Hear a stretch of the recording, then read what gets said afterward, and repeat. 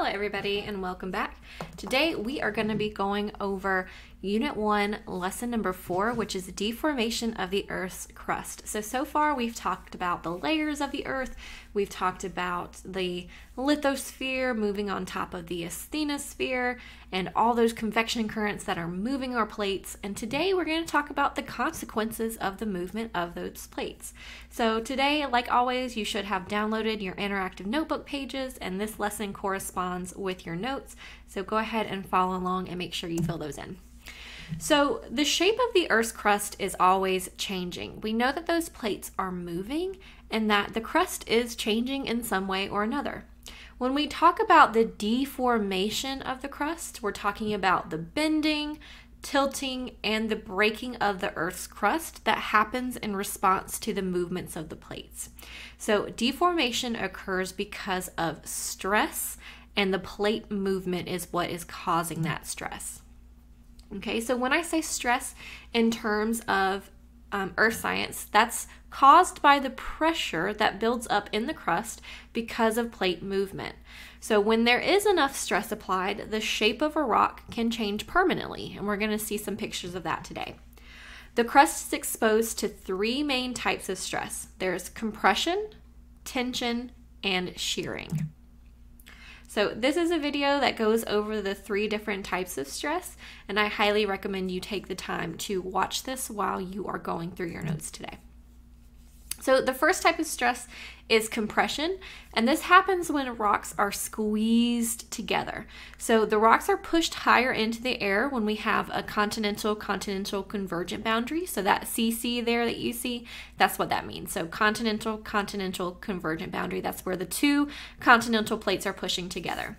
Okay, so rocks are pushed together into the air at a continental-continental, or deeper into the crust at an oceanic-oceanic, or it can be a combination of both, which occurs at that continental-oceanic convergent boundary. This always occurs at convergent boundaries, so where the boundaries are pushing together. And remember, convergent boundaries, there are those three types we have to know about. 2 is tension. So tension is another form of stress, and tension occurs when rocks are pulled apart. So as a result, rocks become thinner, and this occurs at divergent boundaries. So that makes sense, right? So we see tension as rocks are pulled apart, and we see this at divergent boundaries because the plates are moving away from each other. Okay. Shearing is a type of stress where rocks are pushed in opposite horizontal directions, and this causes rocks to twist, bend, or break apart, and this occurs at transform boundaries, right? Remember, at transform boundaries, we have our plates sliding past each other, and this is where we get earthquakes, okay? So we've got compression at convergent boundaries, we've got tension at divergent boundaries, and we have shearing at transform boundaries. We have to know the different types of stress associated with each type of boundary.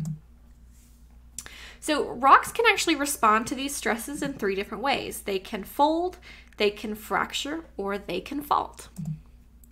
So this is a video that goes over the difference between anticline and syncline, and I highly recommend you watch this. But the first thing we're going to talk about is folding. So folding is the permanent bending of a rock exposed to extreme stress. The rock is permanently deformed, but it does not break. This again is caused by compression stress at convergent boundaries, and there are two types of fold, anticlines and synclines. So an anticline is a fold in the rock that bends upwards. So here's the fold center. So like if you had a piece of paper and you took either end and you pushed it in toward each other, you would get kind of this U shape at the top. So that's what this is. This is what the rock is doing. So it's got a folded center and it pushes itself upwards. So you see these kind of upside down U bands. And this is an example of what that looks like. And you can see some of these in the mountains of North Carolina. Okay. So again, this is an anticline. So the anticline is when it's pushed upwards, and you see these bands in this pattern. Next is a syncline, and this is a fold in the rock that bends downwards. So it's just the opposite of an anticline. So an anticline is kind of like an upside down U, where a syncline is like a normal U shape. And again, here is an example of a syncline. You can see the bending. It looks like this U shape. And again, these anticlines and synclines are a response to compression stress, which occurs at convergent boundaries. So a second thing that can happen to a rock is that it can fracture. So this is when the rock breaks, but the rock on either side of the break does not move, okay? So if a rock is fractured, we don't have any movement of the rock. It just kind of breaks apart into pieces. Next, we're going to talk about fault lines, and this video right here goes over the 3 different types of faults. Again, this is linked in your slides. I highly recommend you watch this to help you understand the different fault types. But I'm going to go over with them the faults with you as well. So a fault is when a rock breaks and the rock on either side of the break does move. So if we just talk about fracturing, the rock is broken but not moving. With faulting, the rock breaks and it moves. So there are 3 types of faults. Number 1 is a normal fault. So this is when one side of the fault plane drops down. So the rock below the normal fault line is called the hanging wall, and the rock above the fault line is called the footwall. And this occurs along divergent boundaries because of tension stress. So remember that tension is when plates move apart from each other at a divergent boundary. Okay, so here is our footwall. Again, it's above the fault plane, and then our hanging wall is below. So what we see with a normal fault, we have our footwall moving up and we have our hanging wall moving down. Another way that you can tell the difference between a footwall and a hanging wall is that a footwall will have an angle that's larger than 90 degrees. So a 90-degree angle is perpendicular, and if we follow the top of this footwall, so if you follow my arrow and you look at this angle here, this angle is larger than 90 degrees, so that's how it can help you identify your footwall. Okay, so your footwall is above the fault, the hanging wall is below. So this is a normal fault where you have your hanging wall below and it's moving downward. Okay, and here is what it looks like in real life. The next is a reverse or a thrust fault. So this is when one side of the fault plane moves up, so the hanging wall will now move up and the footwall will move down.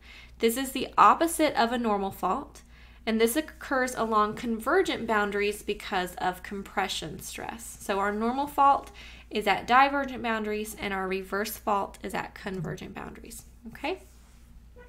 So here we have our, this is our hanging wall, right? And here's our footwall. Again, we can see our footwall because this angle is larger than 90 degrees. And in a reverse fault, instead of this footwall moving down, our footwall is being pushed up and moving up above our hanging wall. So this is a reverse fault. And here is what this looks like in real life.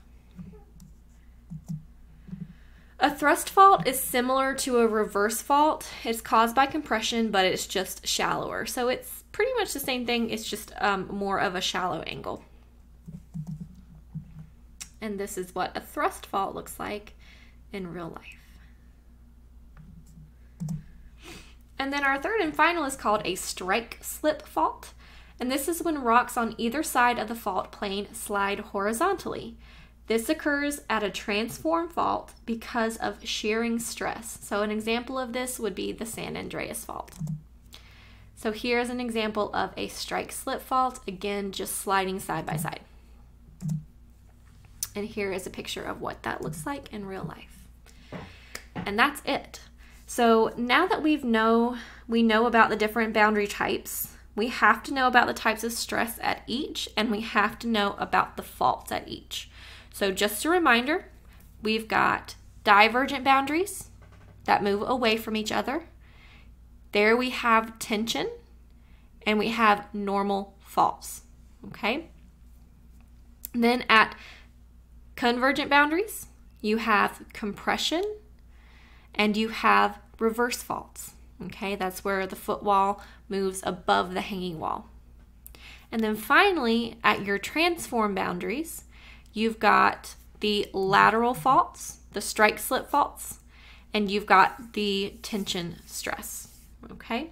So you have that movement back and forth rather than up or down or away or towards, okay? So we do need to remember, we need to know each type of boundary. We need to know the stress that occurs at each boundary, and we need to know the fault types that occur at each boundary. Okay, so that's all I have for you guys today. Make sure your notes are complete, and then once they are, you can move on to your independent practice.